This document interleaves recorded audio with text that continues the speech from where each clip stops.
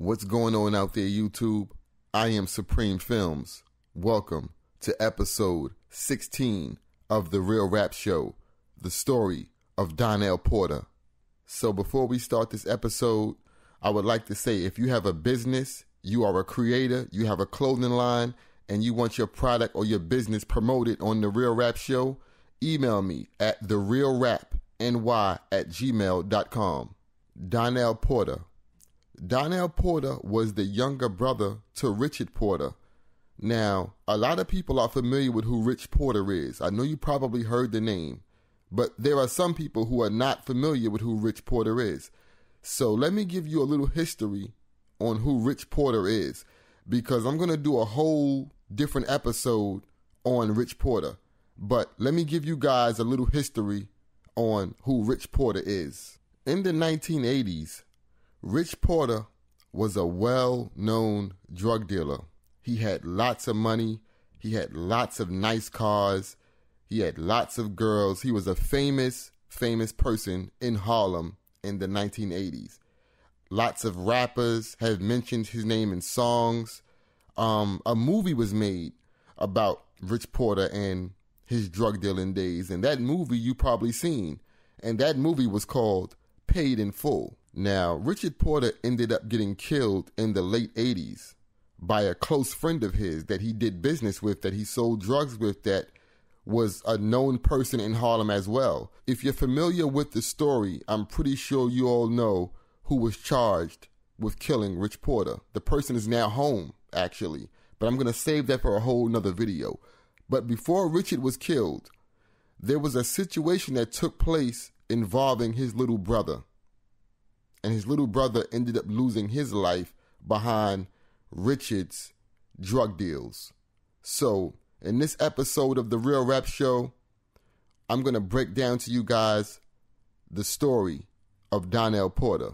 Now, before we begin, I'm going to read to y'all the actual newspaper article from the New York Times, dated January 30th, 1990. The story was covered and written by Donatella Lorch for the New York Times.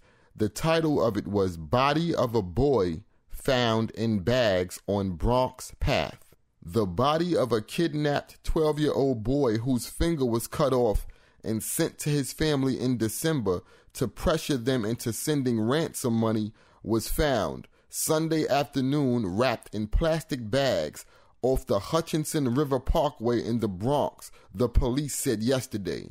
The body of William Porter of 155 West 132nd Street in Manhattan was found on a bicycle path near the Parkway's City Island exit by a homeless man looking for cans, Lieutenant Raymond O'Donnell, a police spokesman said. It was less than a mile from where the body of his older brother Richard, who the police said was a crack dealer the kidnappers wanted to pay the ransom, was found shot to death on January 4th. William's body was inside 14 black plastic garbage bags, stuffed one inside the other. It was clothed in clean white sneakers, blue jeans, and a white shirt.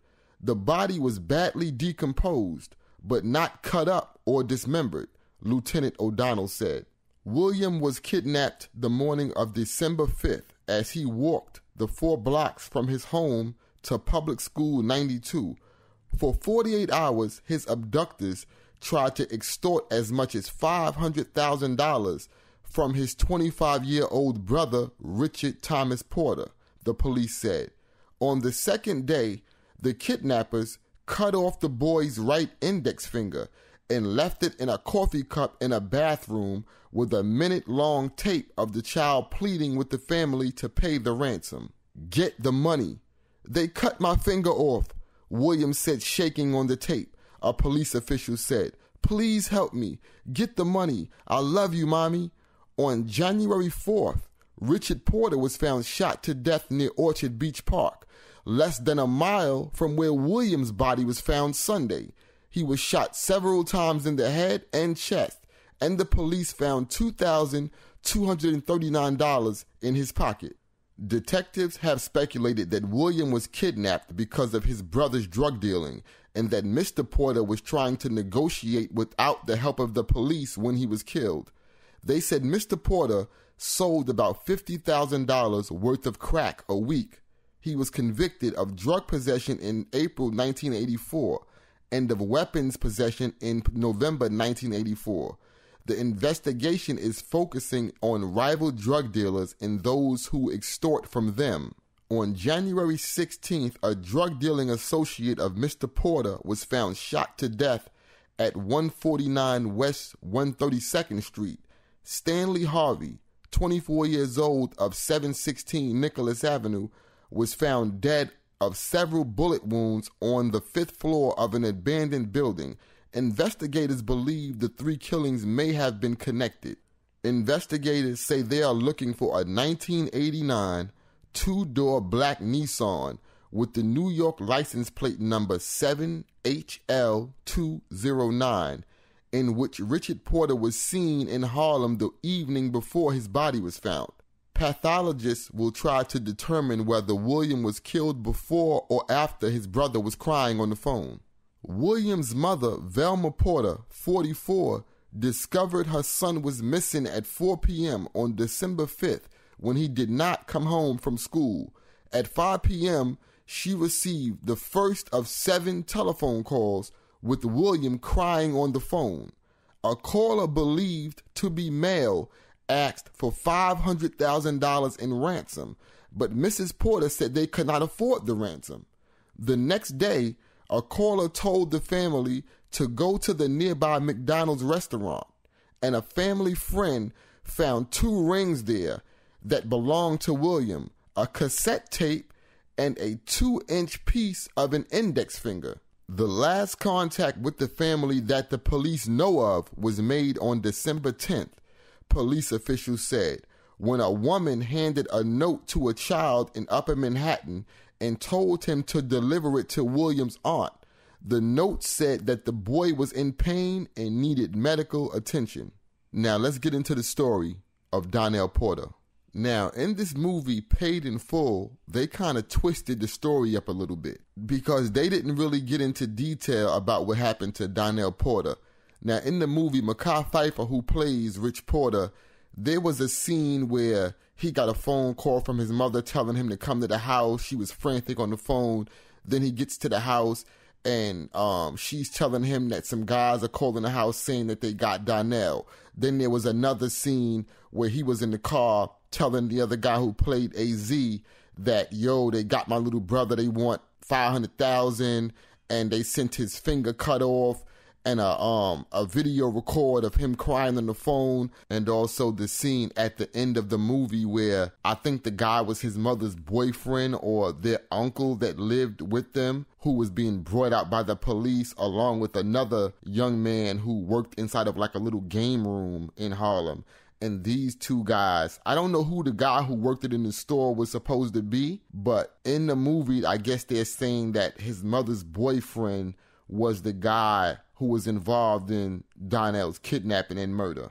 Now, also, in this movie, Paid in Full, there's a scene where Mekhi Phifer, who plays Rich Porter, gets into an altercation with this guy who lived in their house. I don't know if it was their uncle or his mother's boyfriend, but there was a scene where these 2 get into an altercation where Rich Porter is telling him to stop living off his mom's, and that the drugs that he gave him, he smoked it all up, and the guy is pretty much just living in the house for free, getting high, not doing nothing for the house. That's what the altercation was about.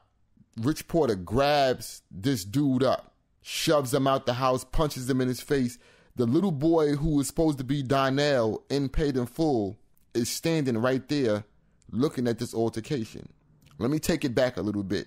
The little boy also knows that this uncle or their mother's boyfriend is also a drug addict because he's seen in the house. I think he was in there shooting heroin or smoking crack. I think he was shooting heroin, and the little boy seen him.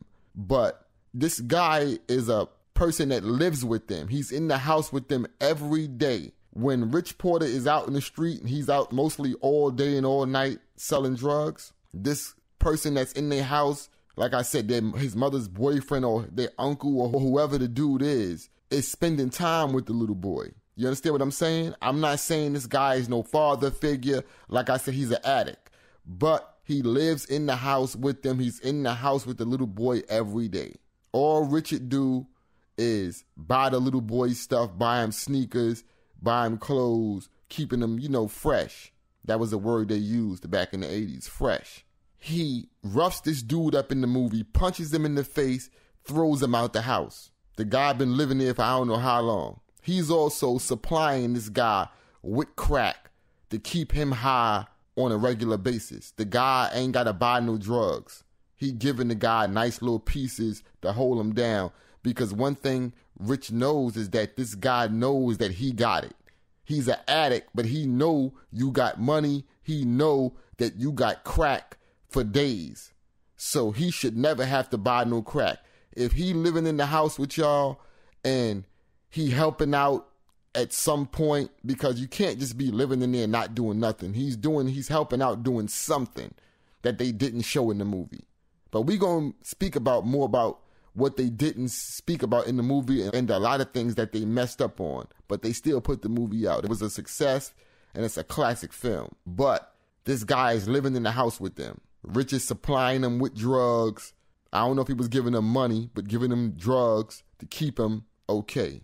I'm not sure Rich's mom was on drugs, but in the movie, they made her character look like she was a fiend.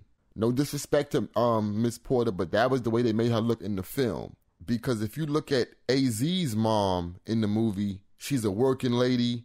It's a different type of look that they gave AZ's mom compared to Rich's Porter mom. That's why I say they gave her the look like she was like a crackhead or something like that.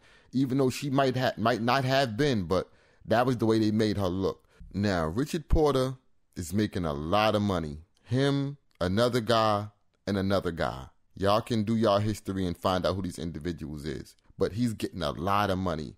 And I spoke about this in a prior video that I made that's puzzling to me.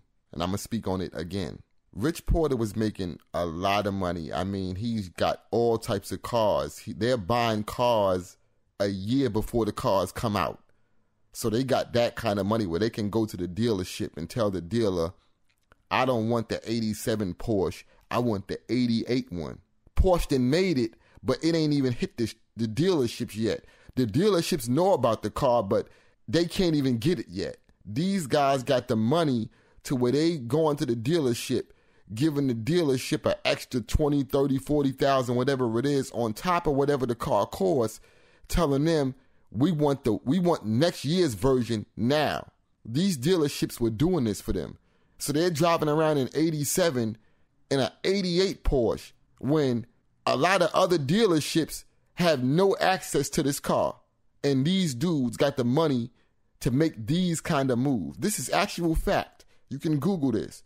They was going to dealerships making these type of moves, taking trips, buying jewelry, taking care of their girlfriends, buying their girls' cars, doing things for the hood too.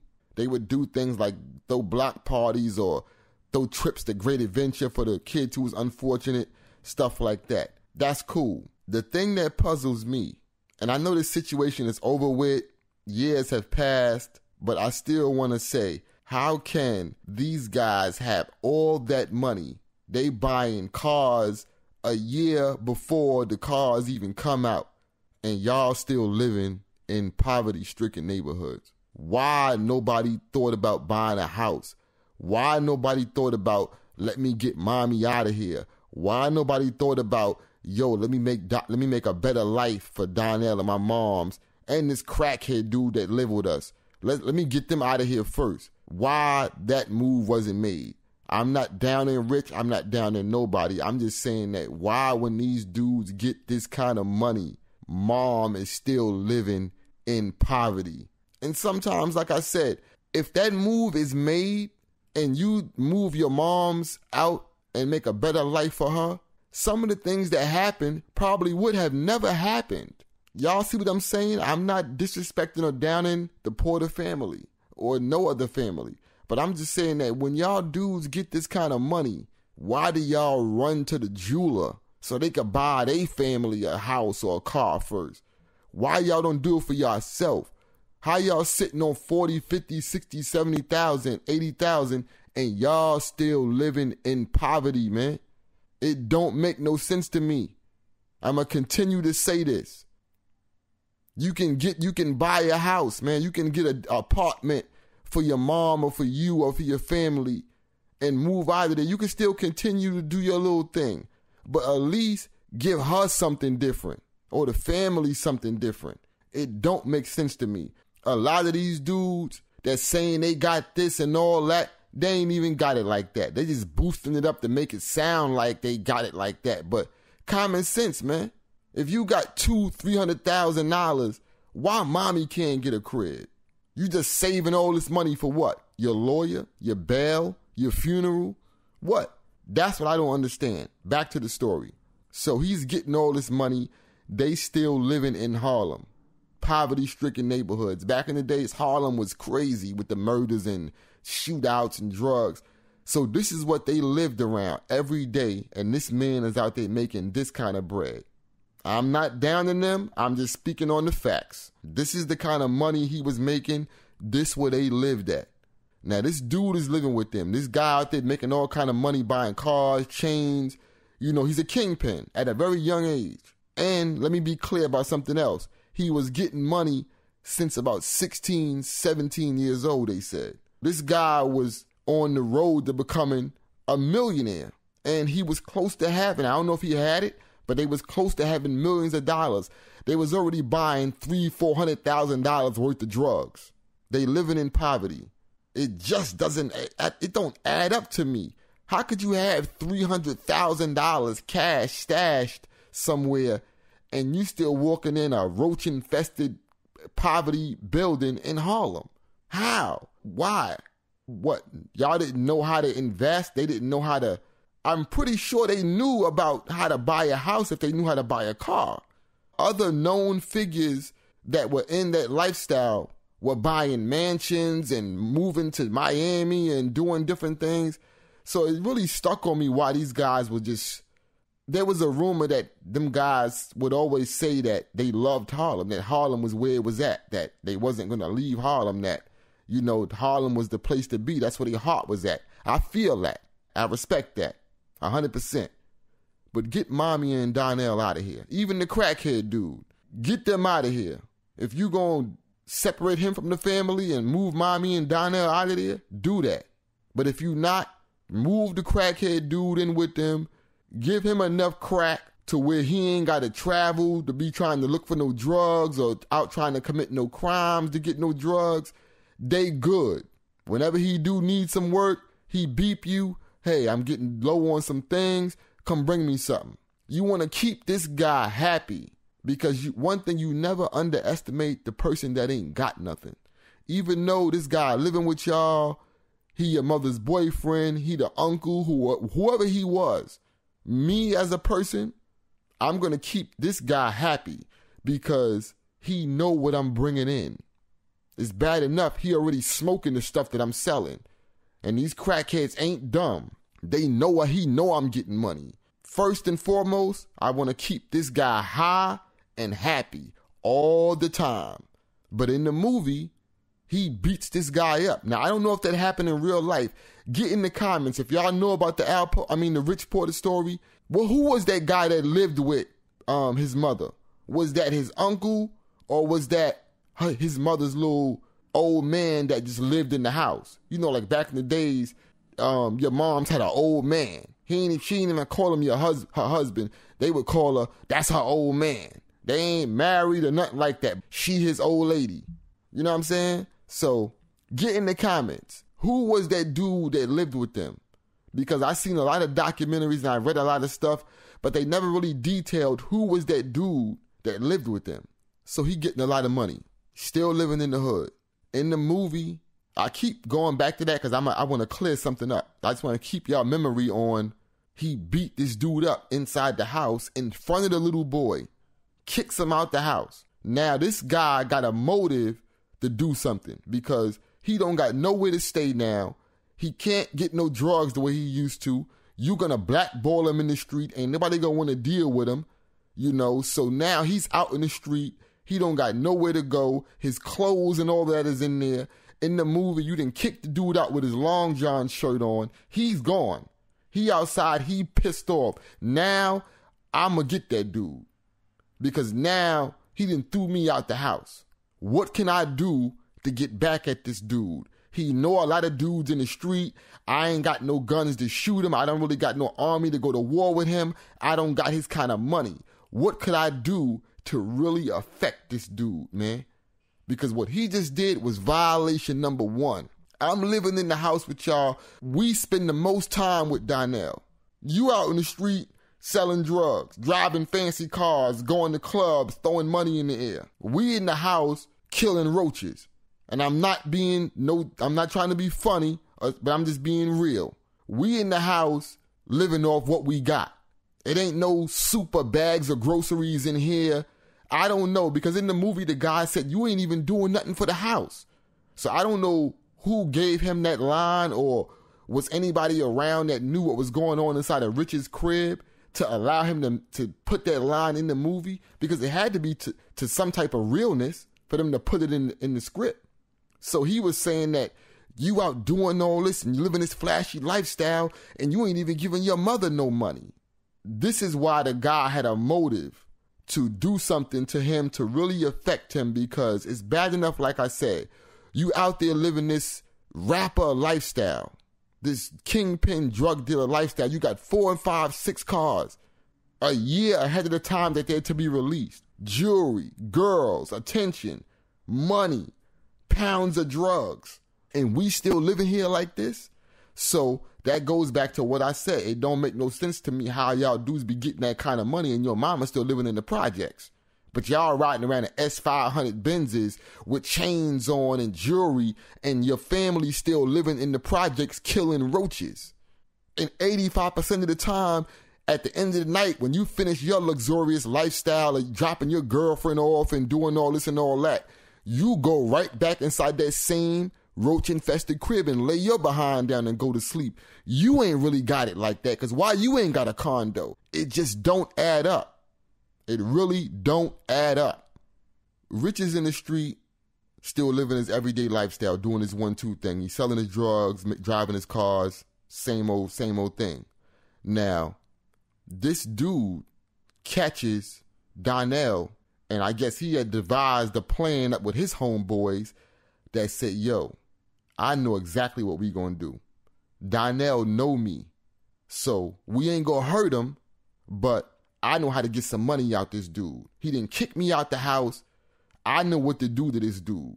Me as a person, I would have never did that to Donnell, because if I lived in the house with this little boy every day, I'm helping him with his homework, because I'm pretty sure the dude played that kind of part in the house with him.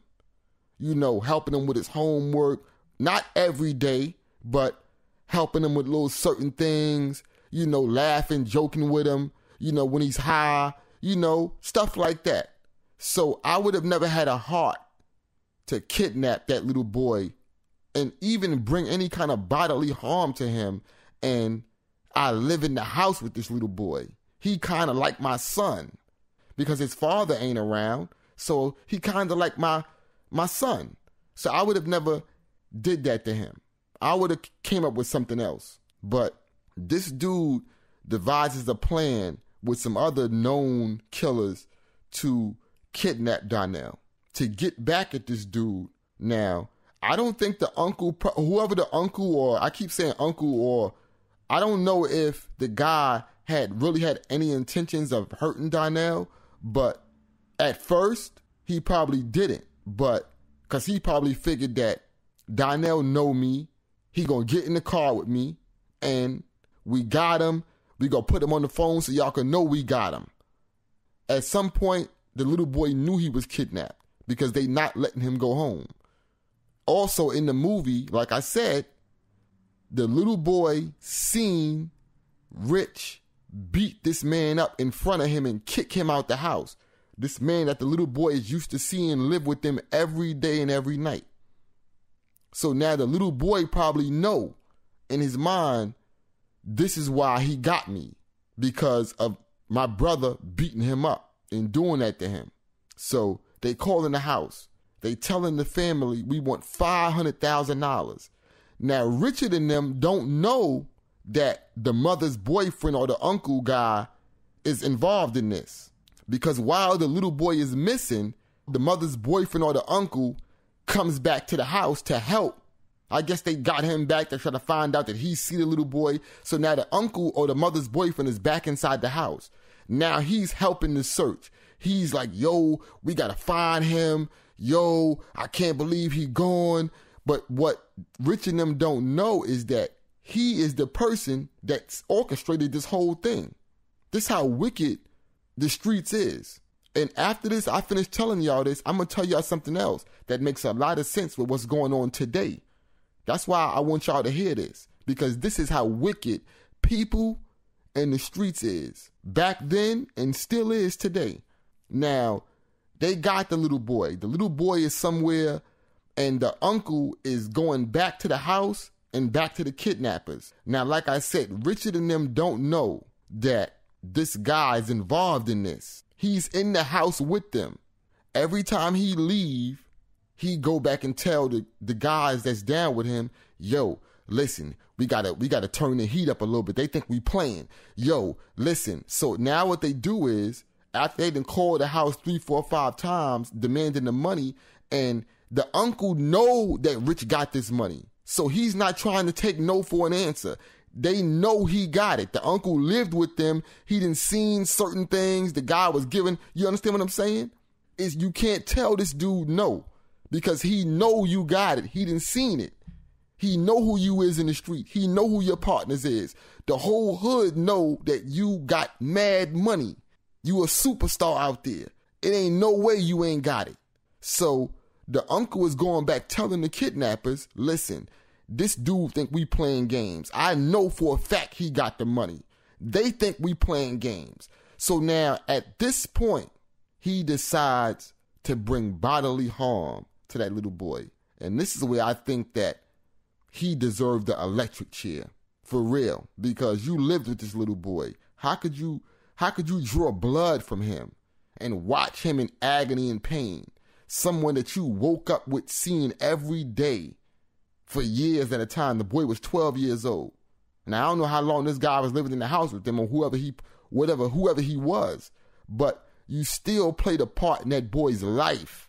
You got memories with him, his birthdays, his Christmases. You was there, Thanksgivings. Y'all ate together. There probably was times you walked him to school yourself or came and picked him up.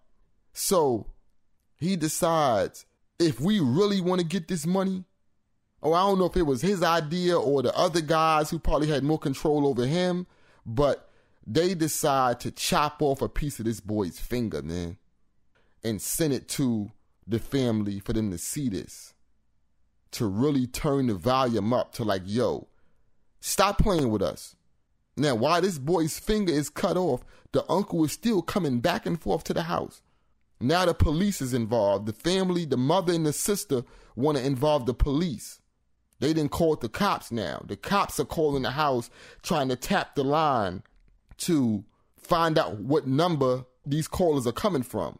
Now, the uncle he's in the house hearing all of this. He know the cops is involved now. So now it's like, damn, they didn't call the police. So he going back to the kidnappers, telling the kidnappers, listen, we might have to, because we can't send him back. He know he gonna tell. So we can't send him back, man. These dudes in court, they done got the police involved. The police is at the house now. So now it's a chance we may not even get the money.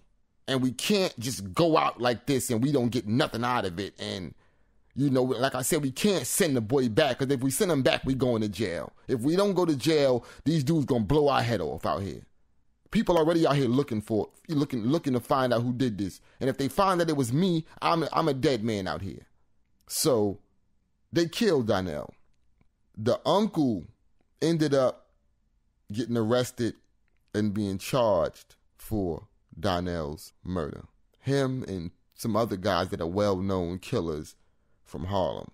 Now, the reason why I believe that his uncle or his mother's boyfriend did this to Donnell and did this to Rich is because Rich violated him.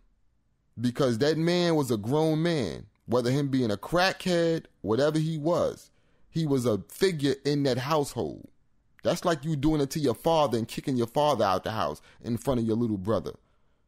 That's what builded up the anger inside that dude to do that.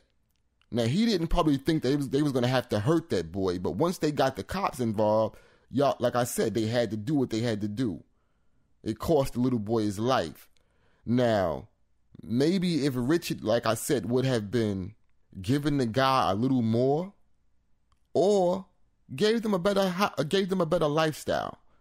If your mother and this man know that you out there doing all of this, you got all of this money, you driving all these nice cars, and we still living in this dirty crib, in this dirty building on this block, why can't we get a better life? If you want to stay out there, you stay out there and do your thing, but don't leave us here. You can't be out there living that lifestyle and then we here. That's what built up the anger for that man to do that. Now, like I said, I want y'all to get in the comments because I'm pretty sure there are people who know about, and I ain't asking y'all to talk about it or I ain't asking y'all to snitch, so I'm a retract that. I'm just saying that I'm pretty sure that there are people that know the relationship between his mother and whoever that dude was. And that's what I think caused that. Like I said, the story about what happened with Donnell is out there. All I'm doing is just bringing it back to surface so a lot of people that don't know about the story can start to Google it and find out about it. Like I said, they made a movie about it. If you've seen Paid in Full, they didn't really get into detail what happened to Donnell. But Donnell's story was big, and then, Rich ended up getting killed by one of his close associates. But they tried to pin, at first, they was trying to pin Donnell's murder on the guy that killed Rich. But come to find out, this guy didn't have nothing to do with that. And that it was somebody that was close to home that a lot of people had no idea did this. You know what I'm saying? So that's how wicked the game is. Like I said, maybe if Rich would have took $100,000 and got his mother a house in Jersey or either a different part of New York somewhere, a cleaner environment, just so they won't have to wake up around that every day and just to keep your family away from the danger because you out there doing all this at any given time. The police could run up in your house. The jack boys could run in there thinking you got something in there and murder your whole family. Things like that was going on in Harlem. You seen what happened to AZ, and they busted in on him and shot him all them times and killed his aunt and all of that. This what could have happened to Rich. But it didn't happen like that. It happened totally different. But if he would have moved out of Harlem, maybe Donnell would still be alive. Maybe his uncle wouldn't have been angry enough to do nothing like that. So that was that story. You know what I'm saying? I just wanted to bring that back to light for y'all. Somebody in the comments, somebody in the comments recently told me to talk about it. And then a few people that I know on the street actually told me to touch on the Rich Porter story. But I decided to speak on the Donnell Porter story first and then go over to the Rich Porter story. So my message to you listeners right now, it goes along with the story with Rich Porter. You dudes that's out there today making this thousands of dollars, I'm seeing y'all dudes on IG with diamond chains on and flooded Rolexes and Audemars Piguets, and y'all families are still living in poverty. Y'all dudes need to wake up, man. For real. Spend some of that money while you got it. Those type of lifestyles don't last forever. The least thing you want to do is if something happened to you, mommy and the rest of the family is good. After they did whatever they did to you, or you go to jail or you lose your life, your family don't even live in that neighborhood no more. People ain't got to look at them no more, deal with that pain. Take care of your family first. I know committing crimes is wrong and all of that, but if you are, how can I say it? I guess I can say, if you are blessed with the mind to be a criminal and make that kind of money, and yeah, I say blessed, because you got some people out here that's dumb as I don't know what, that don't know what to do. But if you are blessed with the mind to know how to do stuff like that and make money, thousands and hundreds of thousands of dollars, please get mommy out the hood first. Get your auntie out the hood. Whoever's left in the family that you got left, do something for them. For real. Because nothing lasts forever, especially when you're in the street committing crimes. So my message to y'all is, I hope you learn something from the Donnell Porter story, because it also shows you how wicked the people is around you. And it shows you that be careful of who you tell your business to. Be careful of who you show your business to, because it will be your downfall. And I spoke about this before in the Nipsey Hussle video. Be careful of the women you bring around you. Be careful of the people that you provide vital information to, whether it's family or friends. Sometimes it ain't even good to let your family know that you're doing certain things, because your family will get jealous. People that live in your household will get jealous of you and call the cops on you or do something that'll take you down because they feel like you ain't providing enough or doing enough for them. Be mindful. And I'm going to say this again. Never underestimate the person next to you that ain't got nothing. This is all facts. This is all jewels. If you out there in the streets doing anything today related to crime and you getting thousands of dollars, mommy should not still be living on the block, man. Some dude's going to try to buy a car and all that. Listen, save that for later. Do something for your moms, man. You feel me? That's the message I want to give to y'all. You know, rest in peace to Donnell Porter. Rest in peace to Richard Porter. Unfortunate circumstances. You know, Donnell would have been a grown man today. Richard would have been a grown man today. Who knows who Richard would have become if he would have still been alive? Who knows who Donnell Porter would have become in today's world if he would have lived? You know, be mindful of the people you around, y'all. This has been episode 16 of The Real Rap Show, the story of Donnell Porter. And once again, before we end this episode, I would like to send my condolences and my remorse, even though it's years and years ago, to the Porter family. The mother, the sister, whoever's in the family, I send my regards to y'all. You know? This has been Sapreme Films, episode 16 of The Real Rap Show. Y'all be good. Y'all be safe. Real rap.